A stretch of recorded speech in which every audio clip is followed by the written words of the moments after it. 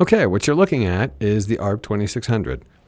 And we're going to explore a really cool functionality that the ARP 2600 possesses that we haven't looked at. We've looked at the basic stuff like the oscillators and the filters and etc.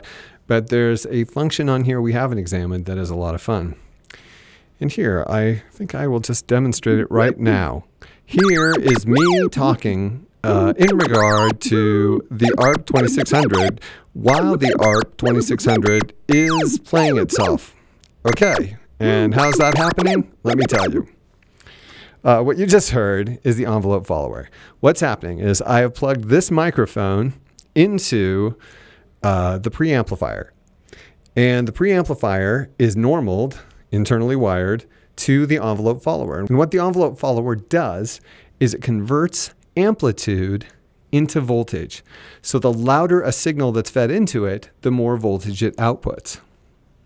And since voltage controls the synthesizer, that means that with the volume of whatever you input, you are able to control voltage, which will control some other part of the modular synthesizer. So I've taken the output from this and I plugged it into the multiple.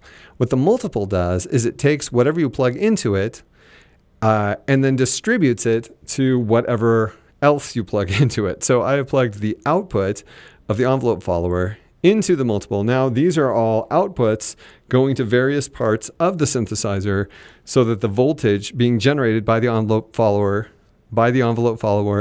can be distributed in the way that you want, in the amount that you want, to the function that you want.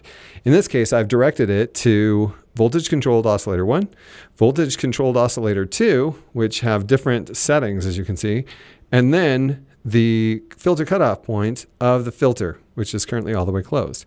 But of course, when we apply the voltage of the amplitude of my voice, it goes and it opens the filter, because as the voltage rises, the filter opens. As the voltage decreases, the filter closes. Same with the pitch of these oscillators. Here, I'll demonstrate again.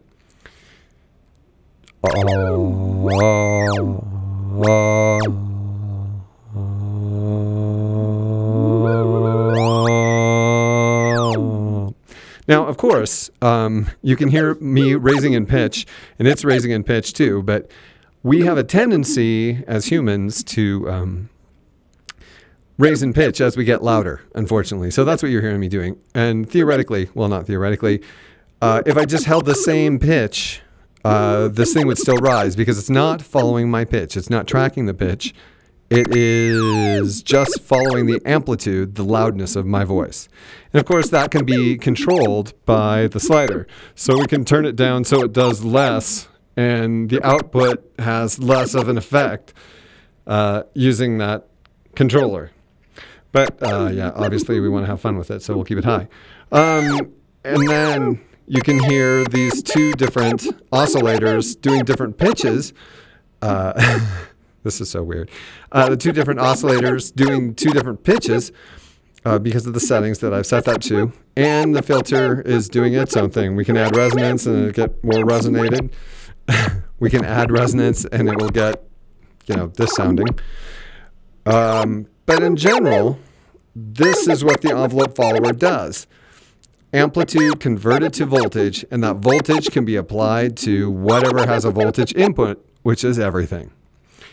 And obviously, there are some real expressive and experimental and fun ways that this could be applied because it doesn't have to be a voice that's the input. It could be drums. It could be anything, sounds, birds, dogs, cats, whatever. So that is the envelope follower on the ARP 2600.